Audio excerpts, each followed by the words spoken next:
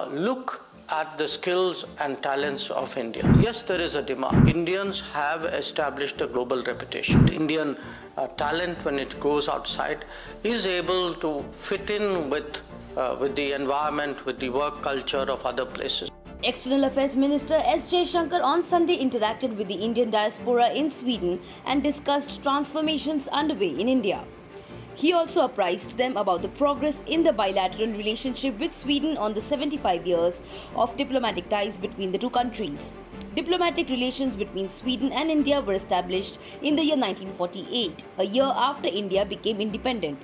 During the 2018 visit of Prime Minister Narendra Modi to Sweden, the two sides adopted a wide-ranging joint action plan and signed a joint innovation partnership. Jaishankar is on a 3-day visit to Sweden to participate in the EU Indo-Pacific Ministerial. He is also expected to attend the inaugural session of the India Trilateral Forum involving India, Europe and the US with his Swedish counterpart. In addition, Jaishankar will discuss India-EU relations during his visit as Sweden currently holds the presidency of the Council of the European Union. Look at the skills and talents of India, and one aspect of it, you could say, is yes, there is a demand, but one aspect of it equal is that Indians have established a global reputation. That Indian talent, when it goes outside, is able to fit in with the environment, with the work culture of other places. And it may interest some of you to know, just yesterday, I actually concluded an agreement with Austria for mobility and migration. So it finalizes a regime by which Indians working in Austria get the treatment which they are entitled to, get the facilities and the protection which our people deserve. And we had done it. I had concluded a similar agreement last December with Germany. So this is a trend that we see happening.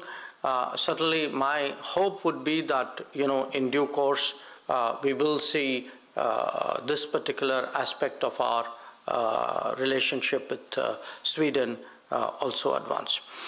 And as I said, when it comes to conducting international relations, doing diplomacy, in a wide variety of areas, there's a great deal of ease of working with Sweden. In fact, when I look at a forum like the United Nations, we have now for many years a tradition sometimes of moving resolutions in partnership with each other.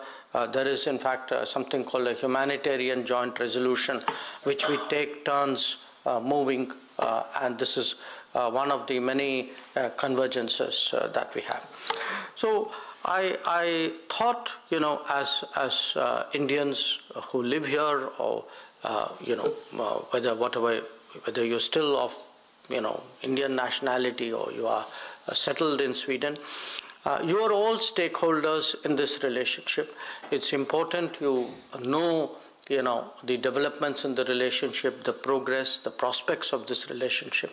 So it's actually a very, I would say, a hopeful, positive picture that I'm presenting to you. I'm very confident that almost by any metric, this relationship will grow rapidly in the years to come. Subscribe to One India channel and never miss an update.